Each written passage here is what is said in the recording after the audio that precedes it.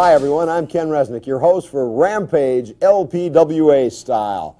And on this video you'll be seeing some of the most popular stars in all the LPWA in some of their roughest and toughest matches. You'll see the likes of Heidi Lee Morgan, the champion Susan Sexton, the beautiful magnificent Mimi, the ever popular Terri Power, and to start things off, Malia Hosaka goes up against the veteran Leilani Kai.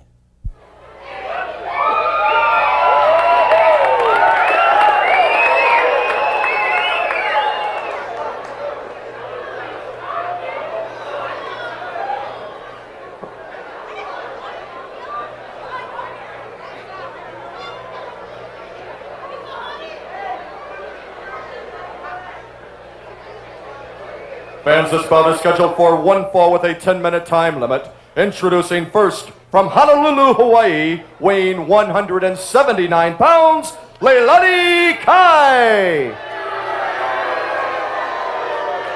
And her opponent this evening, from Osaka, Japan, weighing 110 pounds, Malia Hosaka. Well, she is small, but dynamite comes in small packages, Jim Cornette. And there's a perfect example. Leilani Kai is not that small. No, I'm talking about Hosaka, and look at this. She comes out like a stick of dynamite. Leilani turns it around, and look at that move by Hosaka. There's a drop kick, and Leilani Kai is down, and I think she's confused. There she goes. Beautiful move by Hosaka. She goes down. This lady has been compared in the ladies' circles to someone you're very familiar with, and that being, of course, the great Muta. The ladies' circles, this woman is compared to, and people look at her and they see the same type moves. She's from Japan, and she does those Japanese-style wrestling.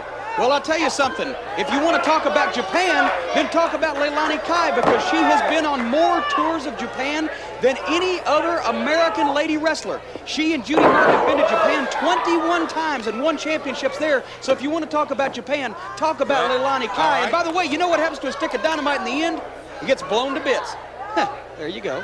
All right, let's talk about Leilani Kai. Right now, she's on the mat, and she's got her leg, well, she had her leg being worked on, a mistake there, a mental mistake by Hosaka. Leilani Kai, part of the Glamour girls. And Jim Cornette, I'm going to make a statement. I think they've lost their focus. Here we see them wrestling in single matches. Let's be honest, their record over the past couple of months in the LPWA has been average. It's been adequate. But the Glamour girls are former champions. She's got her down, 1-2. Osaka kicks out. But as I was saying, I think the Glamour girls may have lost their focus, and I don't think we're seeing the best of the Glamour girls that we've seen. I see what you're saying, but you see Leilani Kai and Judy Martin still 2 count there.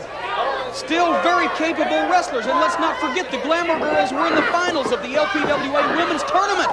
Look at that! You've seen that move before now, and she almost uses it to put an end to this match, and you've got to be very familiar with a move like that. She's using speed and quickness against Leilani Kai's larger size and more vast experience. But the problem is, like I said, the Glamour Girls finalists in the LPWA Women's Tag Tournament. Team America ended up with the belts, but it was on a referee's decision. The Glamour Girls have been champions in other countries, been champions many different times. All they need is a catalyst. They need something to propel them, to focus them back toward the tag team title. If they come up with that one focus, then I think they'll be champions. Look at this move. She may be out of this match right here. No, she kicks out. The power of Leilani Kai, but you've got to admit that was a beautiful move on the part of Malia Hosaka. Again, she's having to use that quickness and that speed to offset the size and power of Leilani Kai. She has so far been very good at it, but now look at this. Leilani Kai stepping in the fingers of Malia Hosaka. I kind of like that. Malia Hosaka, no doubt about it. She's had some fine maneuvers so far in this match, but you see, that is the way that you beat an opponent. That's the way you wear somebody down. It's not necessarily flipping and flying through the air. It's grinding